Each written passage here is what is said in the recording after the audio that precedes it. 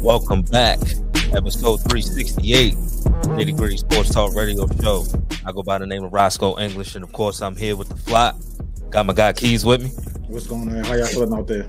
My man Nick. What up? And of course, last but not least, PJ. Sco, what's going on? Hey man, can't complain. Seen the best of times, worst of times. I start with y'all. Let's get right to it. Ravens defeat the Dolphins 56-19. No, I did not misspeak. An NFL team did that to another NFL team. 56-19. Tattoo Tua, 22 completions, 237 yards, 2 touchdowns, 2 picks. Future MVP 2 times. Lamar Jackson, 18 completions, 321 yards, 5 touchdowns.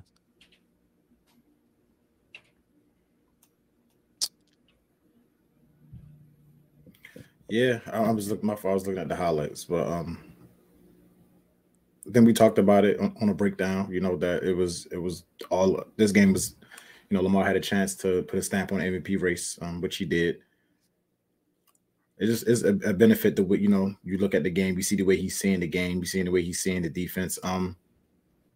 He's playing, you know, amazing right now. And it is a reason why he will be the 2-time MVP. You come into the game knowing what's on the line. You come into the game knowing that, you know, with a win, your team played well.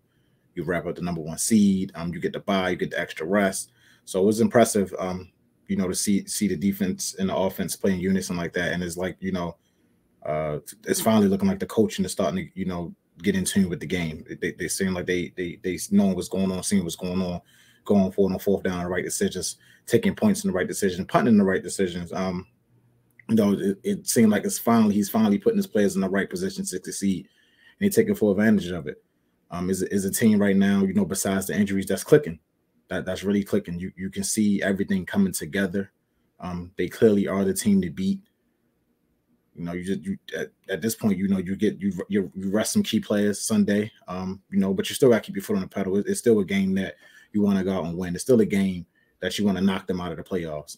You know, just to feel good. But at the end of the day, like I say, you did what you had to do. You locked up everything you need to lock up. The most important part is to get your key players healthy for the divisional round. But all in all, you know, great performance by the Ravens. Great performance like Lamar. I don't think we've seen him play better. Maybe the Colts game, a few games here and there, maybe, but we haven't seen, you know, him play the way he's played. So he deserves all the credit. Hopefully he can shut up some of the bandwagon, you know, that, you know, some of the national media that's still talking trash about it. But great win. And there's not too much to say about the Dolphins other than they really not that good of a team. You know, they're a finesse team. They banged up too. Everybody's banged up on this time, but they not that good of a team. You can see that. But we've been saying it all year. It's not like we see the Ravens blew them out and we saying like, oh no, the Dolphins are a bad team. We take it. No, we literally been saying this all year that they haven't beaten anybody up until Dallas. And the tape showed it.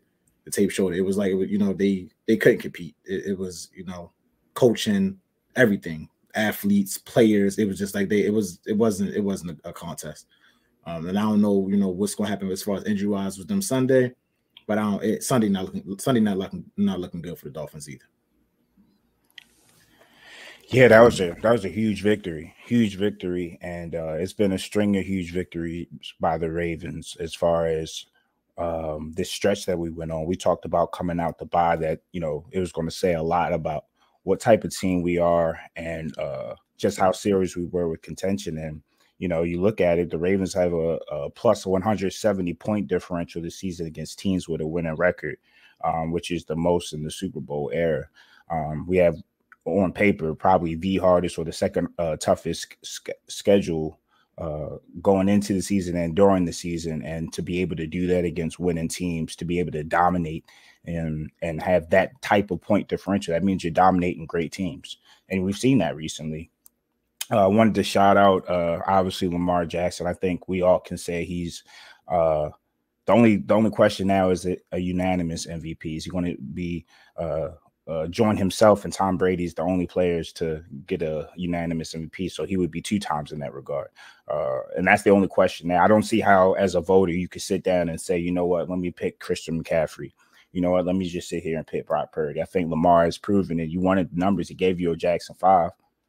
He said, you know what, I'm tired of handing off my touchdown to Gus Edwards. I get us all the way down here, and then I hand it off at the 1 to Gus Edwards. Let me actually throw these bitches now. You know what I mean? You don't all of them. You know, it's like, we talking numbers. Are we talking numbers? Okay, well, here you go. And listen, man, the Ravens have proven that by and far they're the best team in the NFL. We want to go into it as underdogs. Obviously, Lamar has talked about that being the mentality and wanting to not believe the hype. But I mean, it's kind of hard not to believe the hype when, you know, you lead the league in point differential as a whole. Right. So, you know, plus 210, the next highest team is the 49ers at plus 194. So, again, point differential is very important. It says that when you lose, you're not losing by much. And when you win big. So shout out to the Ravens in that regard. Lamar in that regard played awesome. Zay Flowers, Zaya Likely, Odell Beckham. They said that Odell Beckham was the most improbable completion of Lamar's career. You know, they call him Odell Beckham for a reason. The only thing I worry about is injuries with him. It's not effective. Effectiveness is not talent. It's, you know, those knick-knack injuries that occur. But I've loved what I've received from him and the leadership that he's given us, and then that timely playmaking as well.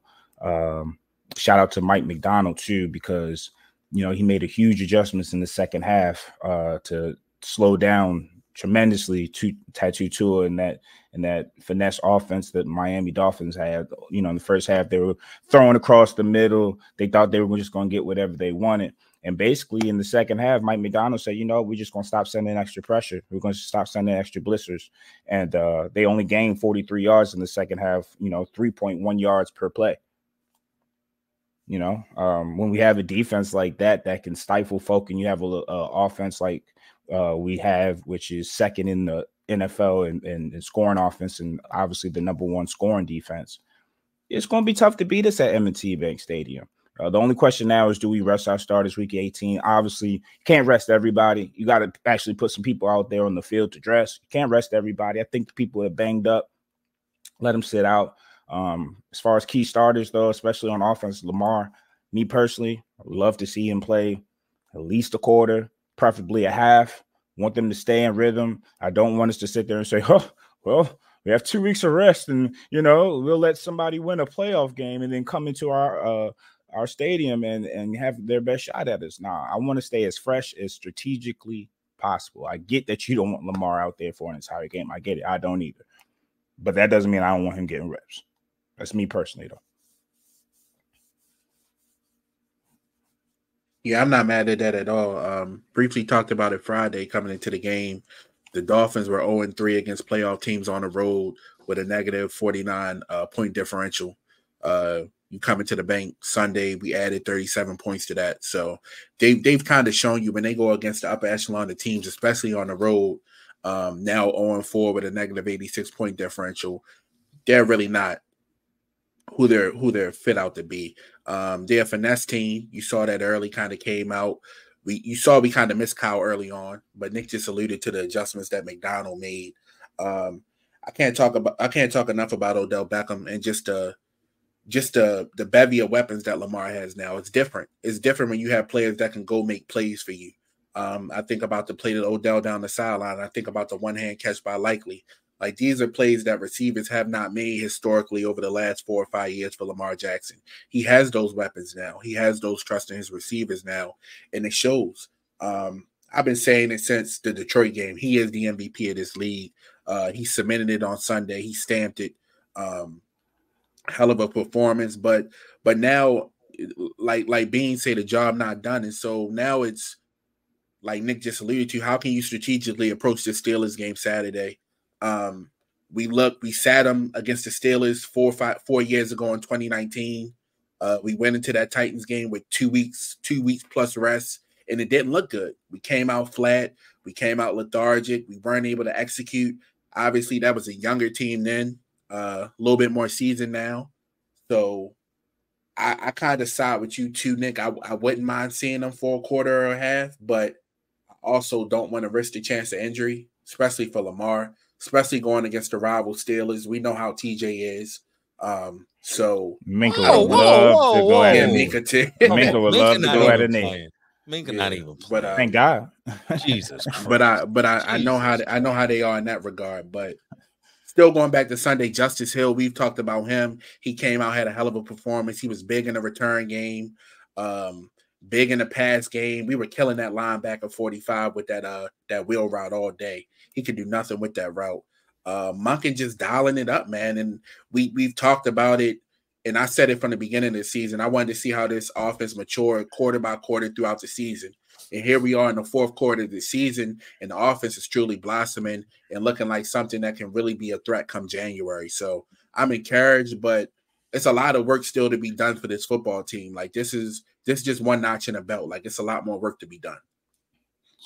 Yeah, I wanted to go back to your point about 2019. That was a great point, and that's my only fear. Is we're in the exact same situation. That's the blessing, though, exactly. Right? Because we've waited a long time to get back to this point. It felt like certain seasons we were kind of cheated out of because Lamar would get a fluke injury towards the end of the season, or just had injury-riddled seasons as far as the entire team. So we haven't been able to feel this feeling and get this kind of revenge back for seasons now. So it's good to be here, but it's also a cautionary tale. I remember Tennessee game. Like I remember staring out my window, looking into space, asking what the meaning of life was. I didn't like that feeling. And to rest or not to rest, it's one of those situations where you screwed whatever choice you make, right? Because if you rest your starters and you come out rusty, it's like, oh, they should have played their starters. If you don't rest their starters and someone gets hurt, it's like, oh, why would you do that? That's not even a playoff game. It's a meaningless game. So, but my thing is, the only thing that cautions me is we don't have a guy or guys that have been in this position before successfully. We know the failure aspect of it. We don't have anybody, maybe Calvin Noah, that's kind of gone through this situation to where they can kind of instruct or give best advice or best practice in this particular type of situation. Our other players are harkening back on the failure of 2019, right? So it'd be interesting to see if they move forward with the same path or if they pivot and try something new. And John Harbaugh is going to be the leader of that. He's going to be the one that's going to keep these guys, or supposed to keep these guys fresh for 2 weeks. I just would feel like if Roquan was coming from a championship environment, if Lamar already had a championship, I would say rest them. They already mentally, they know what this will take. They will be fresh and ready for 2 weeks. Keyword on ready. I just don't know if we have that mental experience of doing that before. And I would like to I don't know how you do it, because again, nobody wants to see anybody get hurt. We had so many injuries last week. I thought, damn, are we going to be able to make it through this game with a solid defense afterwards? But I don't know, man. What do you think, Keys? As far as the rest, right? Yeah. I say rest them all. Rest your main players. At this point, like I said, the biggest thing for me going into the playoffs right now was health. If the Ravens healthy, I don't think you can beat them. I think that, but if you missing some of your cornerbacks because of injury, if your quarterback get a tweak his ankle or something like that, that's what makes that divisional round a little bit more scary. I'm okay with the rest. They did what they had to do. You get to this point in the season and you afforded the rest because you're 14-3. You played well. You blow up Miami. I don't need to see Lamar play this weekend against the Steelers. Now, some of the other players maybe get more rest, but I'm cool with Lamar sitting. I think he's fine. I think he's at a point in his career now where he's locked in. And he's fine. He just going to need more practice time leading up to it. You can't just have him completely off for a week. But I don't see the point in playing him against the Steelers. Like I don't see a point in playing in a game that don't mean nothing. That's my thing. That's my thing about it. Now let me ask you, because we don't trust John Harbaugh coming out of bye week. Right. How is your feeling about Mr. John? I mean, right now, and like I said, y'all know how I feel about John Harbaugh, how I think he's a terrible coach, whatever, but he has been coaching better the last couple of weeks. So I'll give him the benefit of doubt and say whatever he decides to do, I'm cool with that. He has, like I said, the last 3 weeks he has been making the right decisions, hasn't put in team right now. Like that guy, they've been ready too. Yeah, they've been ready to play. Like they've been ready to go out the door. So I'm cool with that. If he chooses to play him, I'm cool with that. If he chooses to rest him, I'm cool with that. Only because the way he's been calling these games the last couple of weeks, he restored a little bit of faith. But at the end of the day, one bad decision from John can wipe this shit away. We all know that. And to piggyback on that point, Nick, if you look at the Ravens coming out there by the most competitive game they've had since that was the game out of the bye versus the Rams. And maybe it was the Rams. Maybe they are who we've bigged them up to be, but maybe it was just coming out that break and having that rest. Because outside of that, we've looked like an explosive, almost virtually unstoppable football team. Like that's been our only test, and that was coming off of a bye. And I mean, if you leave it to Lamar's going to play. Like he's going to say, "I'm going out there. I want to play." That's why I think John Harbaugh need to take sticks from this week. But I get your point about the reps. But it's like reps are reps. But it's like, are these going to be empty reps? Like, are we going to force? Are they going to be quality reps? Yeah, are they going to be? We're going to be max protecting like a motherfucker. Yeah, that's what I'm saying. What are we doing here? Are we coming out this game like a rug game? But I don't think you can do that when you know you're not. The game means absolutely nothing to the Ravens. It means zero. So that's my point. Like that's my thing about it. It's like, are we going to be dialed in like they're going to be dialed in for Miami? And I think that's a big 100% no. So it just sucks because this team. We mentioned it like before. We were scoring a lot of points, but we never felt like there was a consistent theme with the offense. It's been a model of consistency this last 3-4 weeks as far as the explosiveness, the sustainment of drives. Like yesterday or Sunday, we had about 4 or 5 straight scoring drives where we were just laying it on Miami, and that was the difference in the game. They couldn't recover. Week before, I think it was 7 straight scoring drives on the 49ers, laying it on them. They couldn't recover. That is rhythm. That is momentum. You can't ignore that. And to your point, though, I don't know how you can continue to replicate that when you're calling max protect, where you're doing when you're running the ball first or second down, third down, you're not being that aggressive. Like, if he's out there, it's going to be vanilla, So, and Lamar talked about being in the zone too. I feel like if you can tell you in the zone, you're not in the zone. We've been an underdog all season. We like to keep it that way. This last week, we were about to get toe up, however they said it. But our team, we take that to heart, and we go out there and play football. You got to go take it, and that's what we do. Y'all really believe that y'all been underdogs? We have, Skull. You ain't pick us to win the Super Bowl. You haven't picked us the last 2 weeks. You said the Bengals will win the division. Right. You picked the Niners and the Dolphins. You picked the Niners and the Dolphins. In May before Joe got hurt. We the underdogs, baby. I was telling y'all. I've been telling y'all all year. Like, not now. Y'all niggas now. But underdogs. I've been telling y'all all year. Ain't nobody believing us all year. Now the hype train is now. But you've been here. I mean, I'm not saying you personally. I'm saying, but you've been here with people me saying. You've been here with everybody been saying. Now that we've done whip the 49ers ass and whip the Dolphins ass. Now ask Odell if he feel like y'all are underdogs. Ask Odell if he feel like y'all. The people in the locker room not gonna feel that way. They're not gonna feel that way. Nah, fellas, this is a good ass feeling, man. This is probably the best team. This is the best team I've ever been on, from the top to the bottom.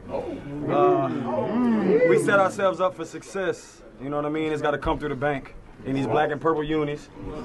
Go through this defense. This offense is crazy, man. Everything's right in front of us. So let's go ahead, keep preparing. Y'all enjoy this moment. You know what I mean? It don't come by every now and then. So just enjoy this moment. Enjoy the night. Happy New Year, all that. Sound like everything but an underdog. Yo, Skull, keep it real. Played with a 2-time Super Bowl champ, yo. Keep it real. You saw Roquan in that clip, right? That nigga could replace John Majors for Kang, couldn't he? Nigga look just like him. If he can act, yeah. The way he been talking, yeah. That's Kane the Conqueror right there, nigga. He ain't talking. He not talking like underdog. Yeah. Let's put a robe on that nigga. Got the same wardrobe. Country ass niggas. Oh, but we definitely not the underdog no more though. That's we know what Roquan look like? Like we know what his look like. Listen, that man. headline he got, I don't know. Yo, that's a little. Him and John got the same haircut, probably the same barber and shit. If I see him with one of us, like, all right, what you hiding, nigga? Anyway, y'all not underdogs. Not no more. Y'all haven't been for the longest. for the longest. Hey, but man, I listen, respect we it. not, If we, that's we what don't, y'all we got don't to move do to those lock front in. runners. Yeah, if that's what y'all got to do to lock in, I respect it. How we not underdogs? We were just 6-point underdogs at San Francisco. They did Yeah. say they were gonna like wallop us.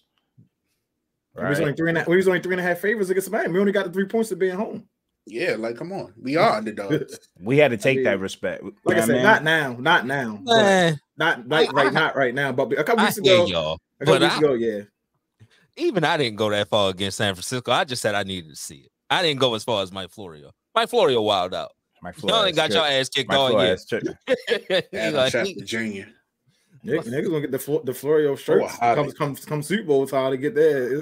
We're gonna thank Mike Florio come Super Bowl time. It's been different. The Nitty Florio shirt. Yeah, it's been different since he been talking trash. You had another clip, Keith. But yeah, Lamar talked about ending the season on a good note. Knowing that we still have a lot to get going on, we got to finish the season the right way. We had one obstacle, we finished that obstacle. We got still this next week, so that's how I'm staying focused this season, just taking it one game at a time. Like I've been preaching to you guys all season. He won't beat us. I want to beat y'all. But I don't want to beat y'all at the expense of. Yeah. Tyler can beat y'all. Tyler can beat y'all. I don't care that much. I don't care. Tyler ain't gonna lose. Tyler ain't losing to Mason Rudolph. Like y'all lost to Anthony Brown or whatever. Like Huntley can beat y'all. If you want to take the sweep, if you want to take the sweep all season, if you want to take the sweep all season, that's cool. That's cool. We'll deal with that. Long as Lamar stay out there, I ain't tripping. Yo, a season sweep during this season is nasty. Yo, that shit is disgusting. Saying we have 4 losses and 2 give me some talking points. It's not even a game you watch with your crew for real. Like you just kick back. I'm mad that y'all had this lead. Like it pisses me off because like this game really don't mean nothing. So if we beat y'all, it's like I can't. Y'all gonna be like, yo, we. I mean, you're going to, but you know you not. I mean, for narrative's sake, of course. That's what I'm saying. Like you're going to. We swept y'all niggas 7 out of 8. We 7 out of 8. Exactly. We swept. It'll be 7 out of 8. That's gonna be nasty. But not knowing that, in the back of his mind, knowing down well we ain't play nobody in that last game of the season, but he gonna still say 7 out of 8. 7 out of 8. I mean, the numbers is the numbers. Like they're gonna number. They're gonna do what they do. But the steam in that in the 7th win that might happen, I can't beat my chest and say nah. You can't knowing that y'all lost 4 though. If y'all lost 4 and we was 2 of them, you can't beat your chest about 9 wins. No, the 9 wins is locked in.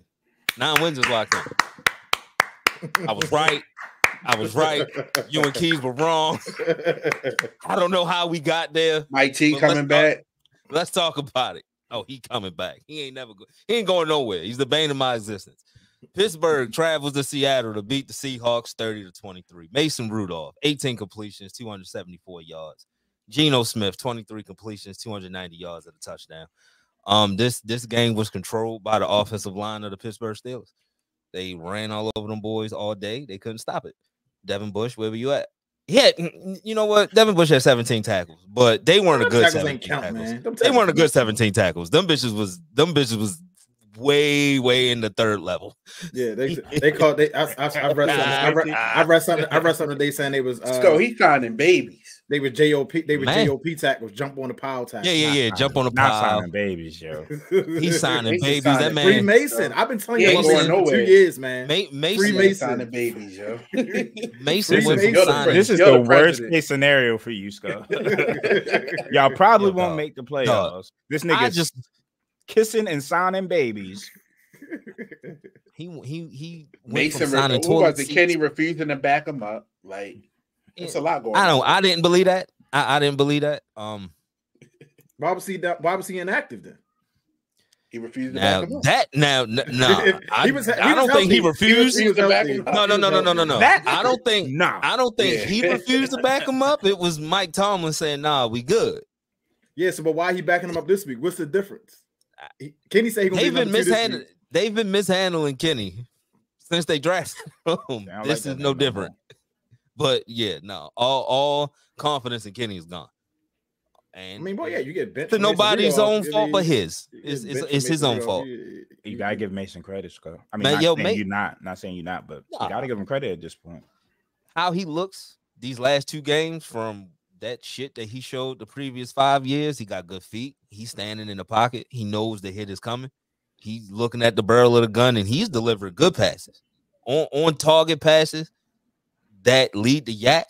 We haven't seen that all year. I mean, Pickens all the targets, which he should be Pickens, doing. I told y'all Pickens was the number 1. Offense should go through him, get Deontay his, which that's how it happened. But at the end of the day, this game was won because the offensive line said, fuck it, we're going to run on these boys all day. Najee ran hard. Jalen ran hard. And it was needed because it was a game where the pressure, we got the PFF pressures, but we only got 1 sack. Geno was in his bag with his pocket presence. He was really good in the pocket that game, and he made a lot of throws, made a lot of people miss rushing him. But the key, we got that 1 turnover from Nick Herbig, because I was shocked that it was back and forth. It was one of them games. Yo, how many games we've been in where the opposite team scored 14 points and you looking at the Steelers like, all right, what you gonna do? We went back and forth. It's a real indictment on Kenny, man. Like, there's no other way you can slice this. And it's Mitch. A huge indictment. Well, fuck Mitch. Yeah, I might be in the playoffs because it's the same exact offense. It's the same offense. It's the same offense. Same guy, same people calling it. You can read his own one. You just getting execution. And it's not even great execution. It's good execution. That's all we really needed. You look at the defense, their turnover differential. If you got a good quarterback, a decent quarterback, yeah, top 2 in the NFL. Yeah, top 2, and it's been sustained all year. I mean, well, Nick been saying all year, y'all 1 quarterback away from being a decent team, a good team, a good playoff team. Mason not that. No, we ain't going there. No. But you can see the improvement of play from him and Kenny. That y'all winning games looking like a real NFL. Looking like a real NFL team. Y'all did. That's all you needed. That's all you needed was just decent quarterback play. But Nick, to your point, this is all for naught. You turned up to save the streak. You turned up to save the streak. Mike Tomlin loves that streak. But all right, let's say we get in. Let's say we get all the help that we need. Yo, it's gonna be a one and done. This is not a Super Bowl team. Like, we had the chance to improve draft capital, and you said, nah, we're gonna play our hardest. And which crazy because if y'all do miss the playoffs, then y'all getting y'all gonna get the worst possible pick because y'all the last team that missed the playoffs. Here's the thing: even if we make the playoffs, there's gonna be a difference between a pick. Yeah, because we're gonna be one and done. It's really not gonna mean anything making it. It's only gonna be a 17, 18, 18 and 19. We're stuck in that purgatory of picks. But as a fan, it's frustrating. It's frustrating. Yeah, because when y'all odds go up to 72%, if y'all beat the Ravens Saturday, odds go up to 72%. Because you look back, it ain't been pretty. But you lose to Arizona, cool. All you had to do was bounce back against New England. And if you was not living in your fears this whole time, like you've been preaching, this motherfucker running around talking about scared money don't make money. It's a little bit too late for that. Scared money ain't make money. If you really wasn't scared, you bench Mitch. I don't care how much he making. So if the Dolphins win and y'all win, y'all in. And if the Titans beat the Jags and y'all win, y'all in. And then also if y'all lose and some shit shakes your some other shit happens. Like Denver gotta win. Texans can't tie. Texans and Colts can't tie. You get into the extreme help at that point. But if the Bills win, it's hard, right? And the Jags need to win their damn selves. I'm sure they'll push Trevor out there. Right. Y'all seen that scenario where the Bills don't get it? Mm-hmm. If they lose, right? Yeah, they lose, and then Jacksonville win, Pittsburgh win, and then long as Indianapolis and Houston don't end in a tie. Buffalo can easily miss the playoffs. They're crazy. They either going to be the second seed or no seed. Yeah, that's wild. They can be like they can be the 6. They can still get in as the 6, but they can also miss though. What would have to happen? Like everybody would have to lose. Everybody would have to lose in order for them to, Jacksonville would have to lose, Pittsburgh would have to lose, like both of them would have to lose, and then Buffalo, if they lose, they could still get in with that situation. But like you said, it's more of a chance of them losing than not getting in if they lose. Like that. I mean, because Jacksonville got Tennessee, they should beat them. I mean, Steelers, Ravens, that's depending on who plays for us. And then, I mean, the chances of Houston and Indy ending in a tie is slim to none. So slim to none. Yeah. And Sunday night will be for all the marbles. And if you look at the Dolphins, they're battered and bruised. They already got their ass handed to them to Buffalo by 28 points. Now they have no Bradley Chubb. They looking at it like we either going to be the 2nd seed or the 6th seed. That's a huge. Yes, that's a huge drop. So that's going to Arrowhead. Yeah, that's the difference between home and going to Kansas City. Like, and we didn't talk about Xavier Howard out too. Like he went down in that game. But they ruled him out Sunday night. Yeah, so they missing him too. So it's going to be interesting. I guess week 18. These are the things you look for. Wanted. Yeah, it's what the NFL wanted. But all of this scenario shit is good for content if you got a show and you want to break down. But as a fan, I'm just pissed off because it's the 5th fucking year. It's the same exact scenario. Playing for your playoff life at the end of the fucking year. What I'm used to is clear shit. Y'all didn't need the record to prove nothing. Y'all know y'all had a solid roster. Y'all just needed a quarterback. And even if you didn't draft quarterback first round, if you had a top 14, 13 pick and you was able to get top 13, 14 talent, whatever position you decided to go with, you insert in that. And then you get in that draft position every round. So you getting top half of the draft talent in each round. It's like, you continue in the culture. I'm not even going to say establishing the culture. You continue in the culture of what Mike Tomlin represents. But at the same token, like, what's the trade-off? What's the risk reward? Like, y'all stuck in this in neutral when y'all could be up here. You stuck here, and you need a guy to be up here. Yeah, like Mason. What we have, because what we have, if they decided to say, all right, we have enough that you're not going to be bad long. If Mason can do this, the weapons we have, y'all wasn't bad. Y'all bad. Like, we're not terrible. We're just misguided. We've been misguided. It's just been the lack of leadership on the offensive side of the ball was glaring this year. That was happened when he reached a top first round pick on niggas laughed at that. Niggas laughed at Mitch Trubisky though. They said, "What type of leader is he?" He was like, "Man, I guess I don't know." Nigga. You look at Mason. I should have told us something. And everybody's talking. George is happy. Deontay happy. Broderick Jones talking shit, and they're going downfield again. Hey, Keys. Yo, Freemason. 4,000 Freemason. That's what the team needed. The team needed Freemason. I've been telling you this. A real quarterback in the building now. That's a leader right there. And that's the worst part. That this shit didn't happen. So this shit didn't happen. And Keys been saying that shit for so long. He's finally right. Give him a chance. He's finally right. Give Mason a chance. Yo, about to be the starter next year, Sko. Oh, he's definitely the starter next year. I told you I was gonna have 2-year deal. So is Kenny? Are they going to compete in training camp? Is that going to be the? All right, I see that. I see what it's going. We're going to push Kenny. We're going to push him. Yeah, but now Mason gonna get more reps. Mason wasn't getting no reps last summer. Mason going into camp. Yeah, they was giving Kenny all the ones, Mitch all the twos, and Mason was getting scraps. Now Mason going into camp next year, knowing I'm getting first team reps. So it's going to be a little different when you it's different when you're throwing in camp, throwing the Pickens and Johnson and throwing whoever you're throwing to as the third string, the practice ball players. It's different. And if the bridge is already here, let's just use the cat. I'm glad that went away quick. If Mason is already he put it wrong, that's why. Yeah, Mason free. I don't know who Mason is. Mason free. Mason free. Yeah, if you already got the bridge here, don't waste no money on Jacoby Brissett. Just keep the shit here and you see what I'm saying? Like, he ain't got to waste the money on. He already here. We just got the white version of Jacoby Brissett. But oh my god! Salute to Mason, yo. Jacoby Rudolph is disgusting. Jacoby Rudolph, that's wild. But salute to them boys, man. I'm happy for Mason.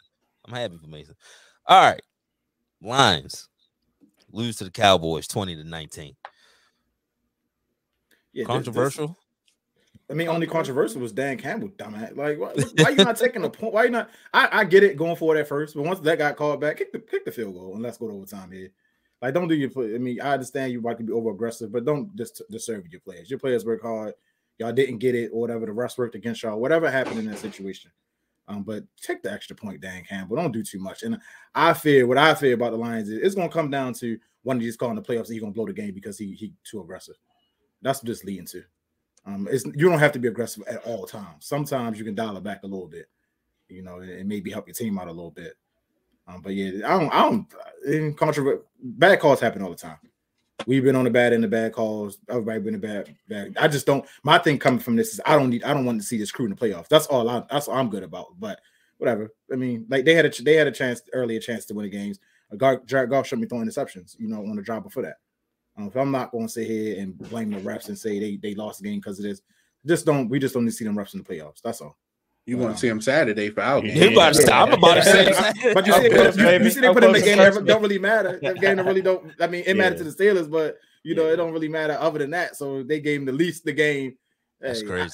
If y'all get in because of a penalty or some shit, we know why. Salute.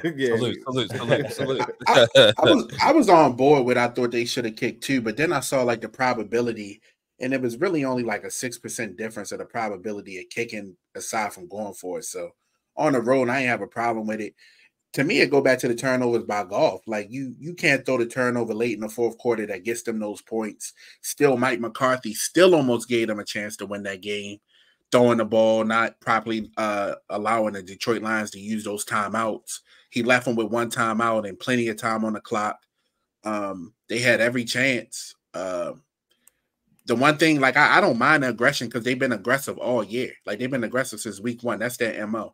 When they was driving down the field, even Troy Aikman said they're going to go for 2. So it was inevitable. That's who they are. I don't have no problem with it. They were going for the 2 seed, and now they're going to have to go to Dallas, if anything. But they know they can go there and win if they have to. I was going to say, to your point, Keith, the reason I think that they should have eventually kicked the extra point is because they shouldn't even had the ball, right? So if Dallas properly managed the clock and managed that situation, they wouldn't have had an opportunity to drive up the field and score a touchdown. So being that you were gifted that from God, you have to receive the blessing. You can't deny it or ignore it. And once the 2-point conversion was taken from you, because that was some bullshit. That was a late call and everything. Yeah, it was terrible. They were celebrating everything, and then you see a flag. It's like, and then you see the replay of the lineman reporting eligible. Once that happens to you, God is definitely sending you a sign like, "Yo, chill, kick that extra point." I told you. He went from the 7. Bro, he kept being stubborn. Like, yo, I know you're upset. I get it. But at this point, you're defeated. They cheated you. He wanted a big FU moment. Try in overtime.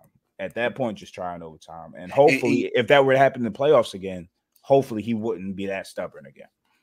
And you know what? You know the one thing that come out of it, you didn't just show 3 plays now that you're going to run in January. And if that same situation comes up, like you didn't show, but you didn't put your hand out there now, and that's the only negative to it. You only got so many of them plays. Yeah, you don't got so many 2-point plays, and you didn't showed your hand now for 3 of them because you, like Nick said, you were stubborn. But I wasn't mad at the first one, but I feel you that one from the 7, you got to kick it.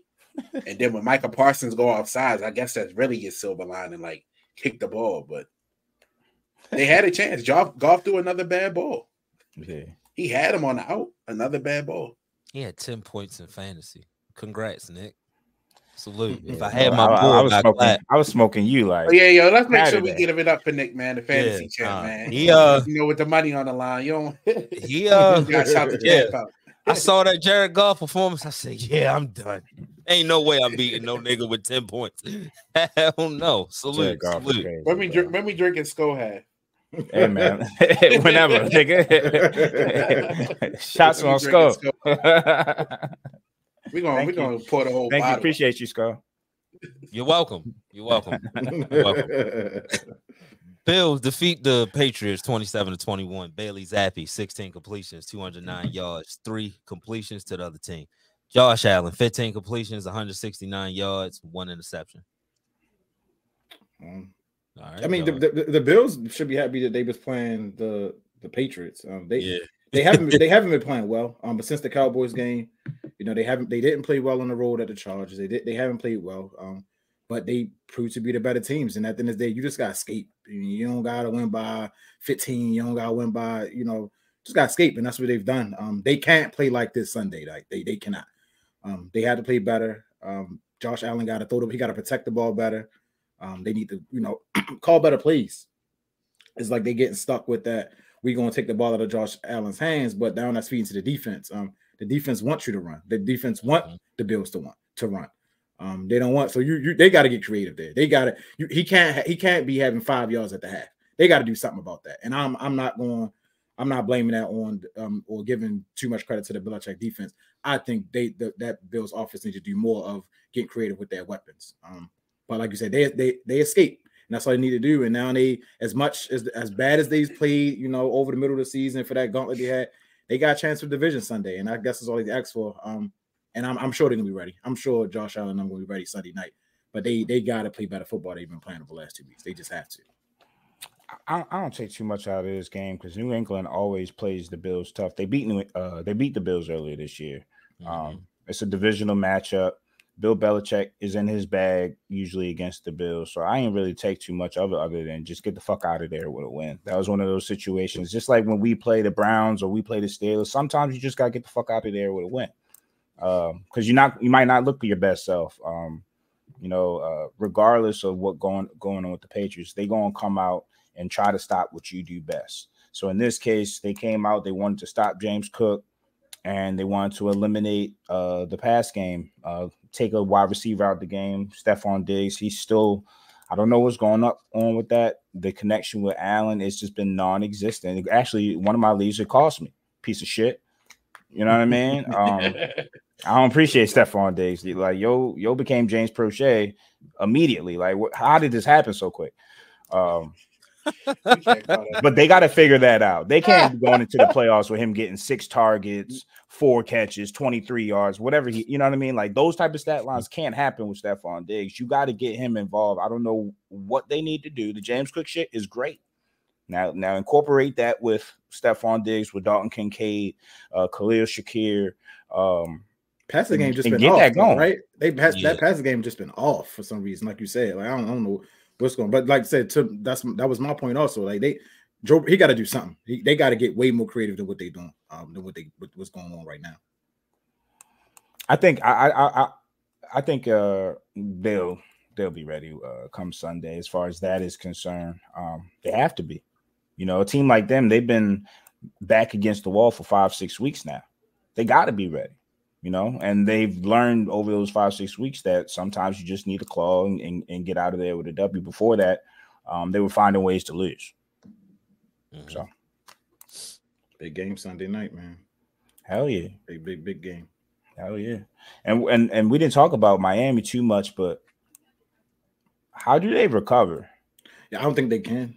I mean, they went from being bullies to getting their ass handed to them. Like, we dog walked their ass. If they played a little bit better Sunday, maybe I would be leaning. Yeah, if that was 56-30. Yeah, something. All right. But like you said, 43 second half yards. Though? Man, what you think? McDermott on not having Mostert and not having Waddle, but they got pumped. We had Mark Andrews. Because they beat Dallas without Tyreek Hill. We lost like 8 people that game. Yeah, like, nah. Yeah, but they was going against our JV secondary. Like, yeah, I mean, like, they can make those excuses, but at the same token, to come out like that was a game for number 1 seed in the AFC. You came out in a game that important, that significant, and showed that on tape. They got Eli Apple got to play Sunday. It's a wrap for them. And he keeps putting on tape. Logic can't beat a good team, man. Outside of Dallas, Logic don't even call the same kind of game. Dallas should have won that game. And Dallas should have won that game. So I'm looking at it 4 on the road against playoff teams. I'm looking at it minus 87 point differential. Like, it was for first place, but you looking at a team that, if everything falls your way, you might see them again in the championship with that in the back of your head. It reminded me of when they beat Boston, and he knew he ain't even look happy, man. We gotta go out Golden State again. It might be that effect. We gotta go to Baltimore. Fuck. Nah, I ain't like it. In the cold, I don't like it. I don't like it at all for them. Yeah, I mean, I'm looking. That's like I said. I'm looking forward to Sunday night, man. Is the game in Miami? Yeah, yes, in Miami. Yeah, I'm looking forward to Sunday night. What's the early line on it? Miami should be favored by what, 2, something like that. They gotta be favored. Stay home, probably. Probably 2.5. 2.5, something like that. Yeah, probably, I would guess 2.5. All right, moving on. Bears defeat the Falcons 37-17. Tyler Heineke, 10 completions, 163 yards, a touchdown, 3 completions to the other side. Justin Fields, 20 completions, 268 yards, and a touchdown. And he gonna look good against them. He gonna look good against them bad teams now. Buffalo favorite too, just to go back to that. Buffalo favorite. Wow. They 3-point favorite. All them injuries. Big thing what just happened Sunday. Yeah, I can't call you no favorite after. I mean, but Justin Fields making it hard on the Bears though. He's been playing really, really well. You know, what he's putting on tape is showing them, like, it's giving them something to think about. Do we keep him or do we draft a quarterback and get picks for Justin Fields? Like Justin Fields is an NFL right now anyway. He's an NFL starting quarterback. I think he's only going to get better. I think that Bears team got to make it to be a pretty decent team next year. They got some pieces on defense. Like I said, they build around Justin Fields, get him receiver. If they keep him, they decent. They're a decent team. You know, they're a decent team. But like I said, it's the Falcons, and we all know how we feel about the Falcons. They're not a good team, but I'm definitely impressed by what Justin Fields put on the tape lately, though. I just be asking, like, what has changed with the Bears, like, because like on social media and like just media in general, they'll say the Bears don't have this, the Bears don't have this, the Bears don't have this, the Bears don't have that. It looks like they have those things right now, doesn't it? Like the way they've been playing collectively as a team looks like they have those things the last 3, 4, 5 weeks. What's been the difference? Yeah, Justin Fields been playing better, yo. So we can't always just say, "Oh, he doesn't have weapons, he doesn't have a scheme." Yeah, he does. He got all that. He got all that shit. He got to play better, and he decided he wanted to play better. And albeit they've been bad teams that he's been running against, and when he plays better teams in that stretch, it hasn't gone the same way. But at the same token, you plan who's in front of your schedule, and you're making it very, very difficult on the Bears, right? Because the fans are involved. The players in the locker room are involved. It gets tricky. It's not my decision to make, though.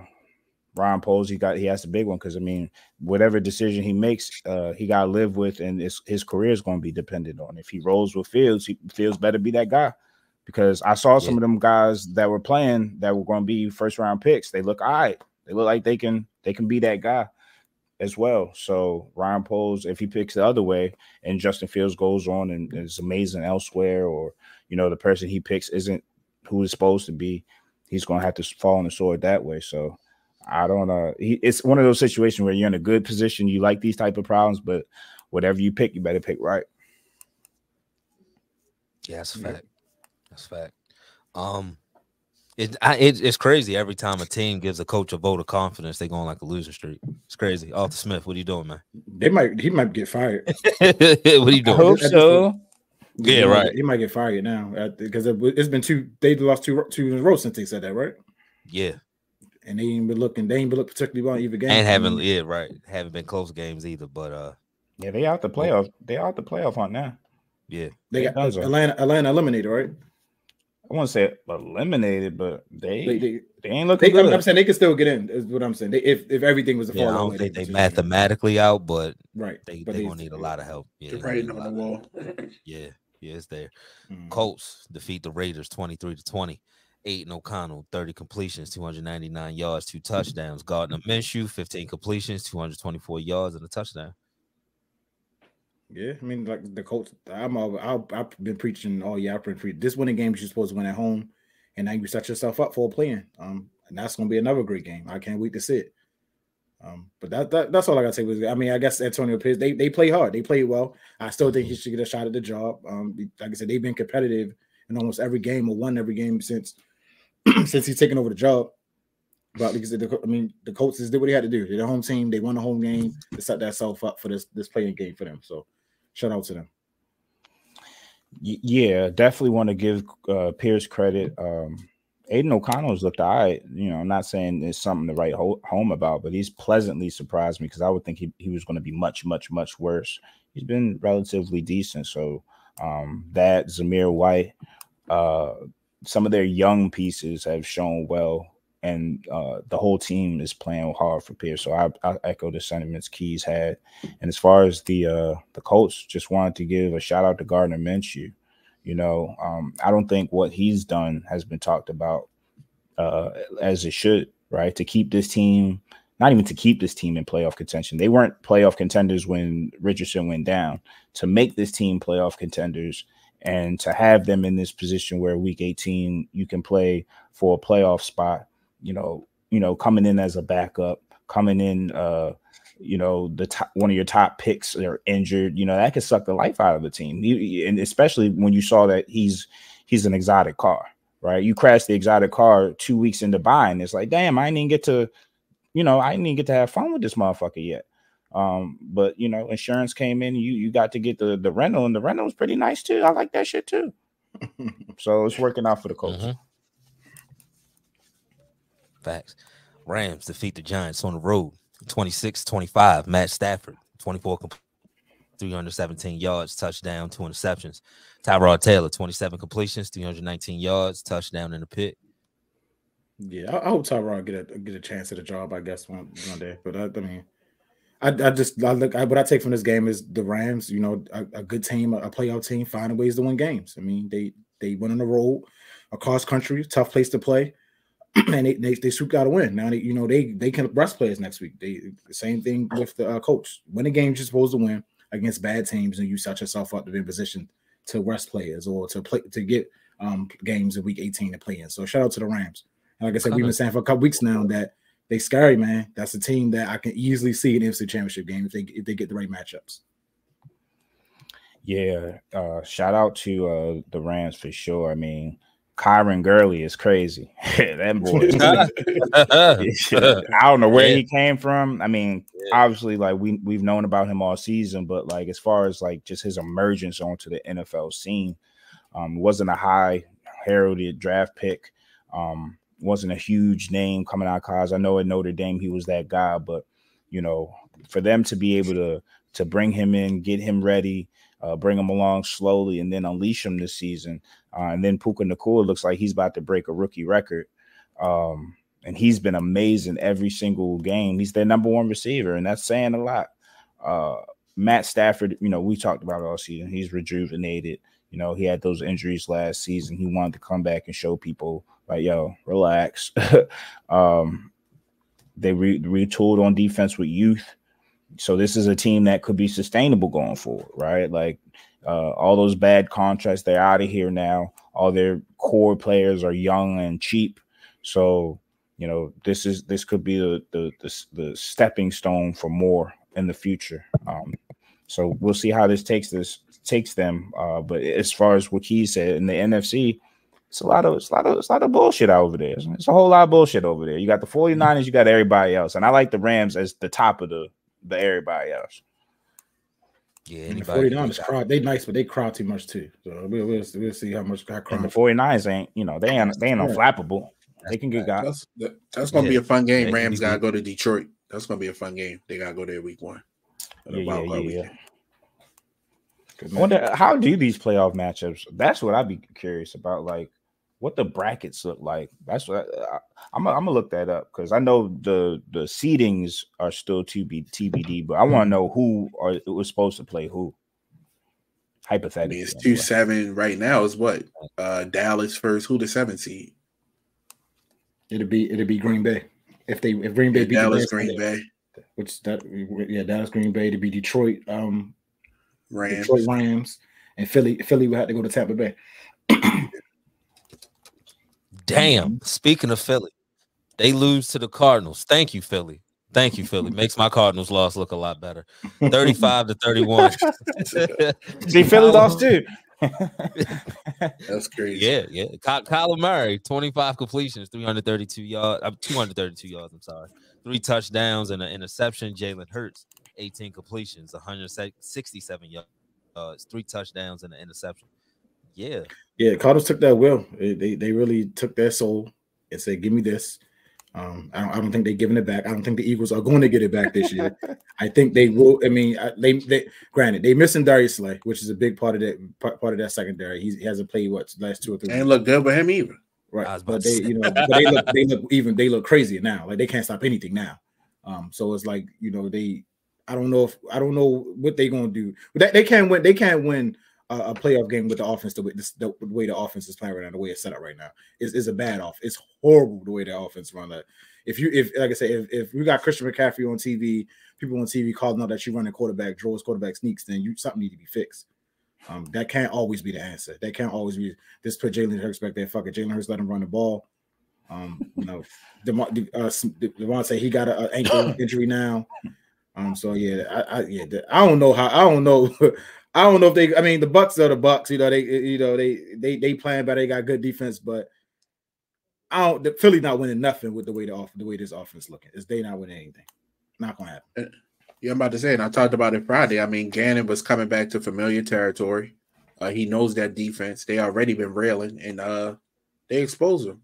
The Eagles right now, I mean, we thought maybe that stretch of games they went through was going to test them, get them right. But right now, they look like a team that's tired. They look like a team that's they crawling, trying to get back to the promised land. And we all know, I mean, it's hard to get back to back-to-back Super Bowls. Like, it's not the NBA. So, I just don't see. I don't think they got no life left, and I'm starting to question what type of coach Sirianni really is, because without Gannon, without Steichen, those upper echelon coordinators from last year, they haven't looked good. And Steichen's looked good in Indianapolis, and since Gannon got Kyler Murray back in Arizona, they've looked a lot more formidable. So the odd man out is Sirianni. Yeah, exactly. So the odd man out is Sirianni, and I'm starting to wonder what his X's and O's are. They said they lose the first round of the playoffs, they're gonna fire Sirianni. Philly want to fire. I mean, they did it to Doug Peterson. Yeah, they don't care. They do not care. The funny thing is to see Gannon to do that against his old team and former head coach, like, to lose to your protege, you never really want to see that, especially like the first matchup. That's crazy. I'm about to say, yeah, it's first. Now you got a juggernaut like the Eagles. Yeah, you got pow. You supposed to low bro them. Yeah. But shout out to Gannon as well for confirming that Kyler Murray is his franchise quarterback. Remember, there was a lot of talk as far as what they're going to do there, and if Kyler's their future. I think Kyler's he's quieted a lot lot of people. He's that man. Let them QBs drop. I like it. I hope to get him some weapons now. Man. Get him some line. Get him a line. Could Penix drop to y'all, or he's like a top the guy? Nah, I don't like calling him Penix either. Can we? No, we're going to MP. He's not a first round. He's not a first round draft pick. He's not even a first round pick. Not draft first. Cool. Oh, then we definitely gonna get him. Then that's our shit. He's not. No, then that's our shit. He don't got first round grade right now. He below Bo Nix and all them. Like, hey, guess what? Which is crazy. We'll give him one. It's crazy. We'll give him one. Oh, if y'all we give Kenny one, we better give him one. If that happens, then he should be Hurts. Like, people sleep on him. It's his injury. Hurts. He tore his knees up before. Yeah. He's 24 years old too. Yeah, he's 24 years. Still younger than Kenny. We drafted Kenny at 25.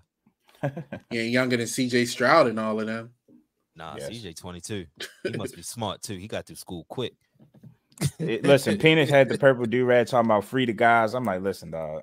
I like that. He won us. Free Hooley. He won us. I like it. Got some goons, I see. That's where he from? Yeah, Tampa? That's when he shot it up. Yeah, Tampa.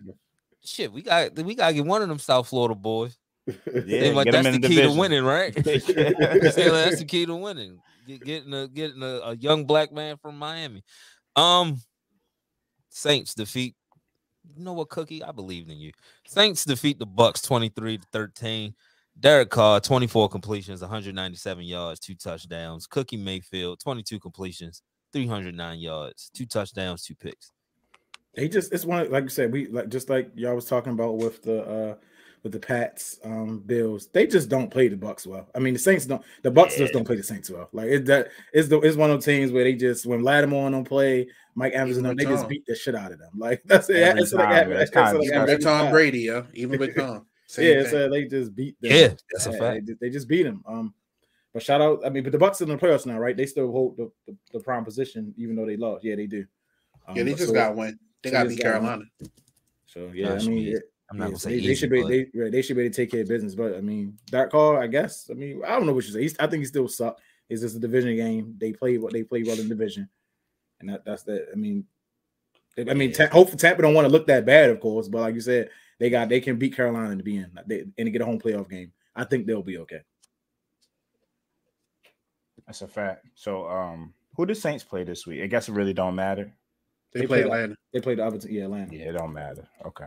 So yeah, Bucks just gotta handle. I mean, if Saints win and Bucks lose, they in. But I don't know how you lose to Carolina.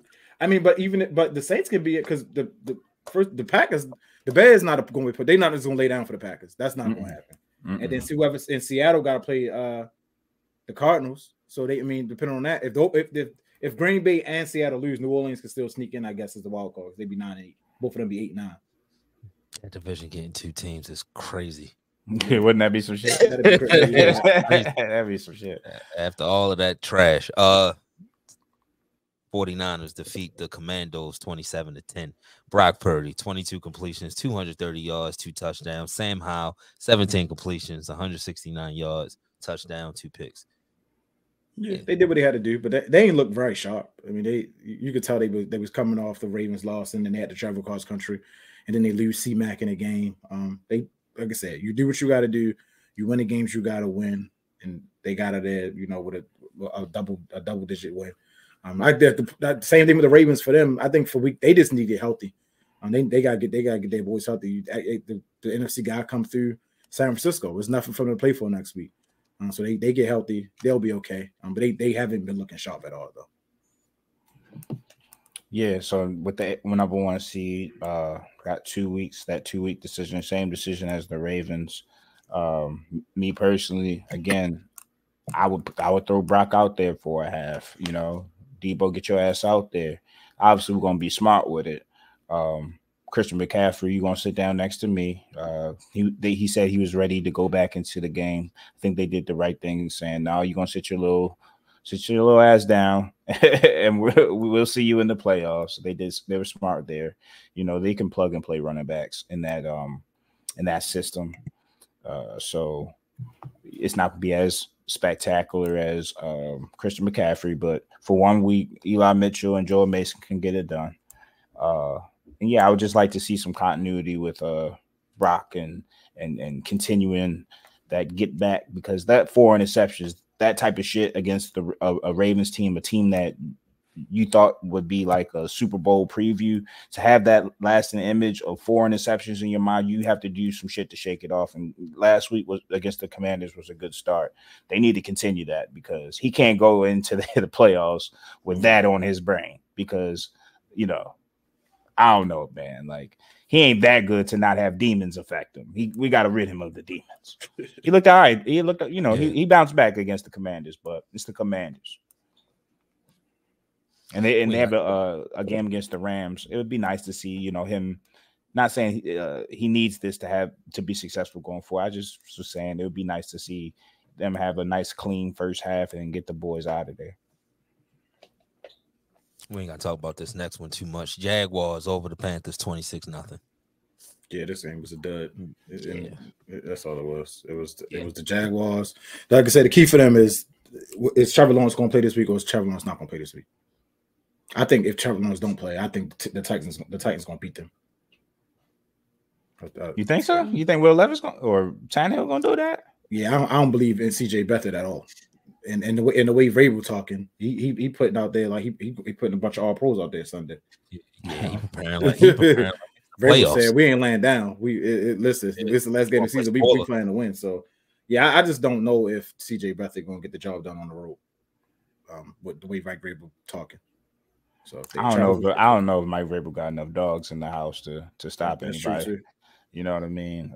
He needs to worry about his own situation, because they over there fucked up right now. Not the way Houston did them. Yeah, not the way Houston did them this week. But to your point, C.J. Beathard, I mean, that is not the ideal situation for trying to clinch a playoff spot. That's not who you want. That's not who you want there. Hopefully, Trevor wants his back this week.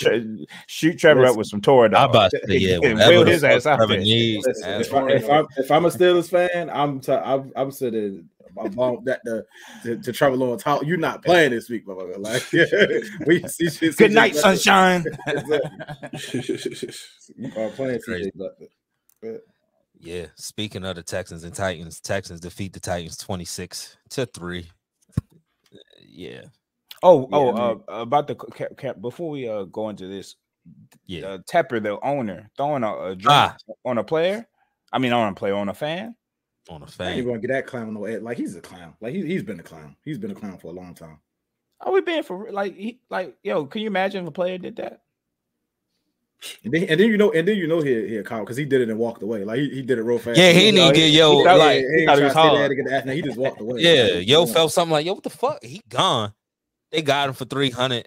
They got him for $30. You know.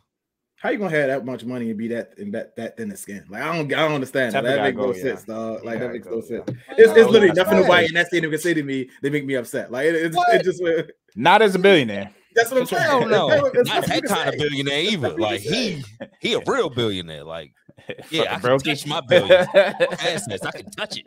Like, I would have took the fan out of this. I would have took the fan out of the stands and said, "Come on, come to my suite with me. Let me show you something." They would have been saying, show you how we really living around here. I kicked him out the stadium. He called him the ER. Anything out my stadium. You can literally do anything instead of going. He called him the ER. Get this nigga out of here, man. You fucking crazy. Talking to you in my box, talking to me crazy. Yo did the worst possible thing he could do. Mind. Assault the person. Wait, he could do anything else. He decided to I would have been on the floor. I do know right. If I was the fan, I would have blind. I'd be blind in one eye. I'd be Charleston White out that motherfucker. What? I would have felt so far they didn't find me land on the field from up there. I'd have landed on the field. I would have fell a few rows. I would have said, hell yeah. You ain't lying.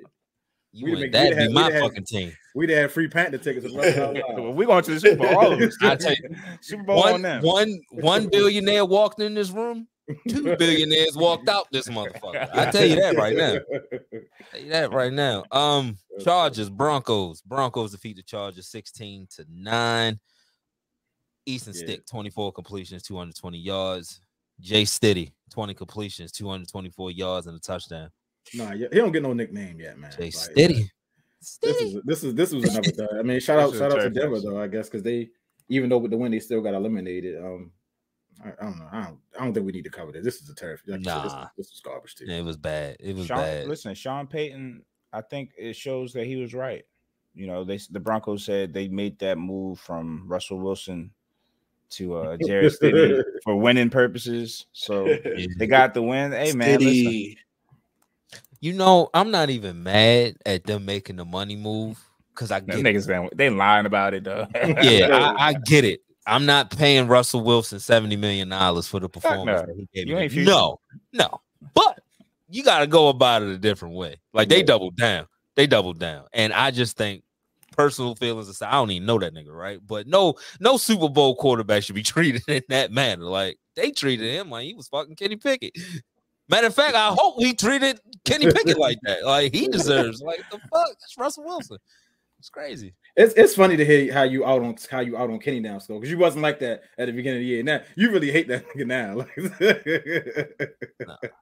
Not when Mason comes in and does that. It's only so much black and gold pride I can have for a nigga. Like I Mason treat him the same way as Mason. I can't treat him no different from Mason. If Mason were to struggle, you could say scheme, O-line, point to some of the stuff, right? But Mason coming in and winning games, it's like, all right, so Kenny, why weren't you? You know what I mean? And not saying that Kenny wasn't winning games because he did leave y'all. He won 7. Yeah. It's just the way, like we was winning 13-10. Yeah. Defense had to score. Y'all had a good defense had to score touchdowns. Yeah, like good turnover. Kenny not winning no game where the defense can't get a stop. Like they couldn't get a stop. Yeah. And I'm looking at the other offense, just what? Like we play keep away from them niggas. Like y'all not getting the ball back. Yeah, I gotta be out on Kenny. So Pittsburgh treat Kenny like Denver treated Russell. Let's do this shit. Chiefs defeat the Bengals 25-17. Jake Browning, 19 completions, 197 yards and a touchdown. Pat Mahomes, 21 completions, 245 yards and a touchdown. Yeah, the Chiefs, like I said, they got Pat Mahomes. We've been talking about this. They're gonna be fine because they have Pat Mahomes. Their weapons just start catching the ball. And I think it's on Andy Reid to do something to get Travis Kelce open. He got to do something because they doubling and tripling him, and they completely taking Kelce out of the game. And if you're taking Kelce out of the game, the rest of your options is MVS and Sky Moore, you're not going to be very successful. You're not. It's so much Pacheco can do in a run game. It's not, it's playoffs. You shouldn't be able to run that ball like that in the playoffs. So they got to find a way to scheme Kelce open. I don't know what they can do, but MVS and Sky Moore take out Rice because he's going to be a great player. He's going to be a decent player. He needs something else there. They can't, like, I think the same thing with the Eagles. They're not going to be able to win with the way their offense is playing right now. It's just not going to happen. They did what they need to do, though. The AFC West champion, they get a home playoff game, so it's up from there. You feel you got to come there and beat them in that first round, and it's going to be hard to do. I will say the one team in the AFC that worries me as a Ravens fan, surprisingly, is probably the Chiefs, just because they got Patrick Mahomes and they have that organizational experience of winning games in these scenarios, regardless of what happened in the regular season. A lot of times, you just got to make it to the dance. Once you make it to the dance, it's about execution. It's about which team doesn't beat themselves. Now, mind you, in the regular season, we've seen the Chiefs not be able to score consistently, have tough time driving the ball, which is uncharacteristic of them. But I harken back to 2012 with the Ravens. Our regular season was ass. We barely made the playoffs, and we weren't a consistent team in the playoffs. But what happened? Joe Flacco caught fire. Ray Lewis announced his retirement, and everybody was turned up. Now, obviously, ain't nobody announced retirement on the Chiefs. It's not Andy's last dance, so he don't got that going for him. But at the same token, I say that to say all it takes is just that flip of the switch in the postseason. And I think they have that DNA to be able to do that. It will remain to be seen if that's enough, because their weapons are ass. Like, I ain't going to sugarcoat it. They are terrible. And Travis Kelce, once you start talking about retirement, that means to me that that, like, it's in the back of your head that I'm not the same. I might have lost a step. And we see it. Couldn't even get 25 yards Sunday. He definitely lost bum ass. Yeah. But you one for that, one for that. Because he been talking about that shit all year. But that's one team that, as a Ravens fan, I would prefer tasted not that billionaire, man. It didn't change his whole perspective. He ain't thinking about football anymore. It's Taylor Swift. Trying to get to them billions. and she's been bad for business. Like, when he was with a black woman, they was flourishing and winning Super Bowls, had home field advantage. You know what I mean? And I'm sure he was eating too, but now you got this little pale. You know what I mean? I was catching parlays like pale ale. Pale ale. He does look like some pale ale, yo. Tall and skinny, man. Y'all call the bugs. Y'all say she that bugs turkey. With no barbecue. No bread and turkey, yo. That's bread and dry ass bird. That's what she a dry ass bird.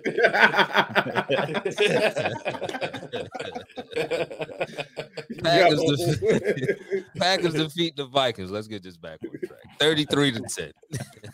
Jordan Love, 24 completions, 256 yards, 3 touchdowns. Nick Mullins, 13 completions, 113 yards, and a touchdown. My Jordan Love is back. On that, though. Say that again. I said, you wild for not putting no sauce on that turkey, yo. You look like you was struggling eating that thing. I was allegedly inebriated, so I had cotton mouth. What? Cotton mouth and a dry ass sandwich, nigga. What? That should be criminal, yo. That should be fucking. Shit was like a Popeyes biscuit. That's crazy. You said, what about Jordan Love? Got me out of there. I said my Jordan Love agenda is back. I'm ready for Jordan Love to beat the Bears Sunday and clinch this playoff berth. Hey, man, get the party started. No, I mean, but like I said, he was right. He has, when we talked about him, he started playing like ass. But over the last whatever, I was looking at the stat since week 11, he got 16 targets, 1 pick. He's playing well. He's playing good football. They hit a tough stretch. Like you said, like I've been saying, they did what he had to do. Now they can play the Bears on Sunday, beat the Bears, and they make the playoffs. And at this point in his career, that's the most important thing, is getting to the playoffs and seeing what you can do in the playoffs. That's when you really get judged. You don't get judged. Okay, you can get judged in the regular season. You're a good quarterback. Like you said, we talk about Lamar, you win MVPs, but people gonna remember what you do in the playoffs. That's what matters the most. And if you get yourself a chance, yeah, they can win the game in the playoffs. I mean, depending on the matchup and depending on the way they play. But they got to beat the Bears Sunday, and it's not gonna be easy. Like it's a divisional game, like we say, it's not gonna be easy. But he playing well. If he played the way he playing, they should be able to beat the Bears on Sunday. But they ended as the 7th seed, right? Yeah, they'd be 7, so they would have to go to Dallas. So they'd be going to Dallas. I mean, I like LaFleur over McCarthy. That'd be a good story. I won't rule that out. That'd be a good story though. Bring us back to our 90s. Them Packers Cowboys matchups. They used to be real back in the 90s. Shit, that's the last game Dak won, isn't it? Probably. His rookie year. Shout out to the Packers though. The way they started the season, but they was like 1-4, something like that, 2-5, something like that. So the way they bounced back. Shout out to LaFleur showing that he can, maybe potentially make the playoffs without Aaron Rodgers. That's big. Nobody thought, because everybody was questioning it's a success due to Aaron Rodgers. So we about to see Sunday, getting the playoffs. And like you said, when you be in the playoffs, it's all about adjustments. It's all about health. It's all about scheming and executing. Better team always win in the playoffs. They always don't win in the playoffs. It's about, like you said, about executing. Who's the healthier team? Who's the harder team? It's true. So, yeah. It's true. Let's go to the first commercial break. Nitty Gritty. This ad is brought to you by Lavelle Body. Lavelle Body is an all-natural, handmade skin and hair care line for men, women, and children. So if your skin is dry, your hair is damaged, or your beard is having problems connecting, shop Lavelle Body today at lavellebody.com or DM Lavelle Body LLC on Instagram. Again, that's lavellebody.com or DM Lavelle Body LLC. Damn, homie. In high school, you was the man, homie. The fuck happened to you? Go with Marcus Wheaton. Yeah, yeah, bust or anything. He had a couple good games, but players fuck up too. He was supposed to be next up. Yeah. Where y'all drafted Mexico? What round was y'all drafting? You remember? 3rd, 4th from OK State, if I'm not mistaken. Yeah, so salute to him. Wish you well in all your future endeavors. Keys, who you got? I got Julio Jones. Not and the only reason I got Julio Jones because I'm looking at the Philly box score, and this got 2 touchdowns, taking money off the team. That nigga had 2 touchdowns. Like why is he scoring? You got AJ Brown. I needed AJ Brown touchdowns. I need everybody but Julio Jones. I'm like, yo, what are you doing? And I forgot that he played with him, so I'm watching the game with Keith, and I'm like, who the hell is Jones? And who this nigga Jones? Who this tight end? Who is this? So I mean, I can't bang with Julio until he goes to the Hall of Fame from now on. I feel like he took money off the table for us. So I holler at Julio, but it ain't not bad. I holler at Julio. I had him when he go in the Hall of Fame. Holler at you, dog. Nick, who you got? I got Jalen Milroe, yeah. Jesus Christ. Bill was right. Yeah, that's right. I don't know, but they should have won that game last night. We're gonna talk about it, but yeah. Talk about fucking up a ticket. Keith, who you got? Oh, Bill O'Brien is crazy. Oh shit. That's nice. I mean, Keys alluded to it when we was talking about the Kansas City game, man. I got Travis Kelce, man. Damn, nigga room. Look at this parlay, man. The 25-yarder. 25-yarder. Is the 25-yarder? No, that's you can't get 25 yards. Damn, sleaze. I blame Damn. Yeah. And Rory right there. We're calling her bugs from now on. No, we're not talking about we're talking about Travis Kelce 25 yards. Like that should be given. Right. That should be the first drive. That's a goat. Minus 1,000 was the odds. And I know somebody put a stack on that to win $100. Like, come on. People be out here betting stupid. That's crazy, bro. We had every other 25 but that one. Like, come on. That hurts. Michigan defeated Alabama 27-20 in double overtime. Not double overtime, in overtime. Jalen Monroe, yo, you had 60 yards at half, dog. I'm looking at the ticket like, yo. It was a good ticket, wasn't it, Scott? Yeah, it was a good ticket. A $1.75.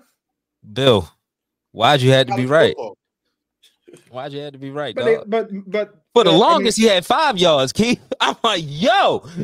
Yeah, I mean, but you gotta give Alabama. I'm giving some of that shit to Tommy Rees and Nick Saban. They just called the horrible second half game though. Like they ain't even let him throw the ball like that. Like they just ain't trust that nigga. Bill was right too. It was like the Eagles offense. They was like, get back here, just take off running every single time you get it. Just take off running. It was. And then the center can't. Yeah, the center. Ball. That motherfucker looked like Kendrick Green last night. But like I said, before all that's the reason I understand the Milroe heat, because people before all that they was winning the game 17-10, and he fumbled the ball. Yeah, that was the key to the game right there. They go down there and get 3 points. The game is over with. That game is over with. They go down there and get 3. So yeah, that was just a bad fumble. He looks unsure what he want to do right there. Whether he want to pitch it, he ain't tuck it. So that loss is, I definitely get a loss to him. I don't agree with the play calling, but he got to play better than that, especially after all the talk about you can't come out and say Bill O'Brien said this, didn't play like that. You feel me? Like that's you can wait till you win the championship to say that. Like you put a bull's out on you now. Like because low key, like I respect Lamar's petty. Like every time somebody say something about him, he go out and have one of them crazy ass games. Like I respect that. When you put your OC on blast like that, you supposed to go out there and have one of them type games. And all you did was make niggas say, all right, maybe he was right a little bit. Maybe you should be around. People in Alabama, they were saying much worse than Bill O'Brien. Oh my God. They call him anything but a child of God. Mm-hmm. Roll Tide. Drewski shit. Oh my God. In the other game, we got Michigan was doing that in the locker room post game. Yeah, they annoying too though. Michigan they annoy the hell out of me. I think I don't like Michigan. They take on one of them say they thought Florida State would have been a better opponent. Right. They haven't won a championship. Y'all niggas won in overtime. Why are you talking? I would say stop saying that though, because that wasn't even a championship. Right. Yeah. Remember, I told you the last one they won was like in the 40s. In the 40s. Yeah. Like it was they split that one in like '97, right? With Nebraska. With Nebraska, yeah, they split. They keep saying that's the last time they won. The last time they won, like the White Eisenhower Hiroshima. Yo, it was crazy, yo. Oh, I think Eisenhower was president, yo. Like it was a long time ago. Oh my God. Yeah, they was like number one in the coaches. Detroit Red was walking. Yeah. It's a Great Depression out this motherfucker. Oh man. Washington defeated Texas 37-31. And all I know is MP's throws look like my Explore page on Instagram. Nothing but dimes. Hey, I'm looking at that nigga like he's sick. I know, right? I wasn't familiar with Steve Sarkisian's work though. I will say that. I wasn't Yo. Oh, word? Wait, let me make myself more familiar. Yeah, I don't think none of us saw that, but you ain't share that. Over there like, yo, I ain't even see Steve. Like, what's Steve got him try to keep it to himself. You ain't want to share that. I dropped the Allen Robb piece. Like, yeah, you guys share. Oh my God, Rob, man, I'm just saying he got him assisted. It's not A-Rob. No. They ain't A-Rob shooting. A-Rob shooting. Oh my God, are you serious? That's him? Yeah, he got him a sister. I guess she took him after he was drinking the liquor and all of that at UFC.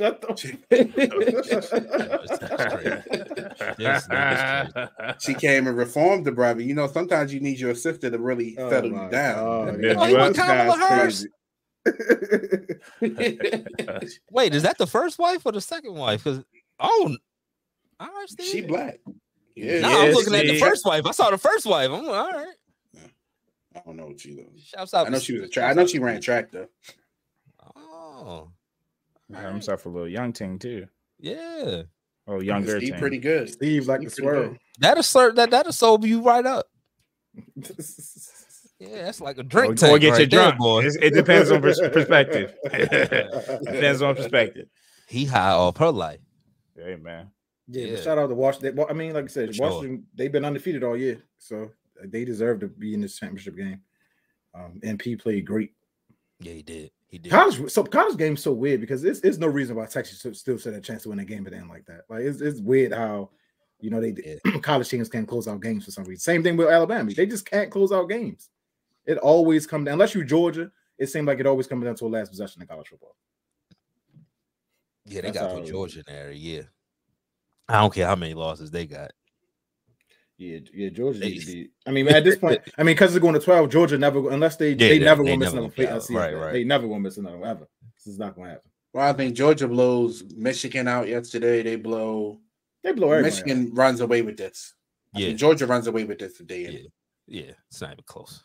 It's not even close. Y'all got any NBA before we get up out of here? How was that Wizards next game, Nick? I mean, it was cool. It was fun, but the Wizards Nets is trash. Now the Wizards won. You ain't enjoy watching the game that they set everybody? That wasn't a game that. No, they set them for the Bucks. Oh, okay. Like the Nets, watching the Nets, man, I couldn't be a Nets fan, bro. Like, to go from KD, Kyrie, and James Harden to watching fucking Mikal Bridges running around and Cam Johnson running around. That shit is nasty, bro. Come on, they said Mikal KD 2.0. Oh man, oh my god, can't even lock him in for 15 points. Man, like they're in hell. Nets fans are in hell right now, bro. Like they chose culture over contention, bro. That shit is crazy to me. But that Denny, I don't even know how to pronounce his last name, but y'all know who I'm talking about. Yeah, first round pick. He had a good game. And I saw Winnie Harlow, you know what I mean? Shorty was, they was outside. It was, it was Chocolate City. It was outside. I wish I would have had that inside information before, because I definitely would have ran Kuz points up more that day. No, Kuz was jacking. Kuz had like 20. Yeah, that's what I'm saying. I wish I would have known she was in attendance before I put my ticket in, because I definitely would have. Yeah, he kept shooting right in front of her, too. Like, he was getting his threes off right in front of her. You see that, baby?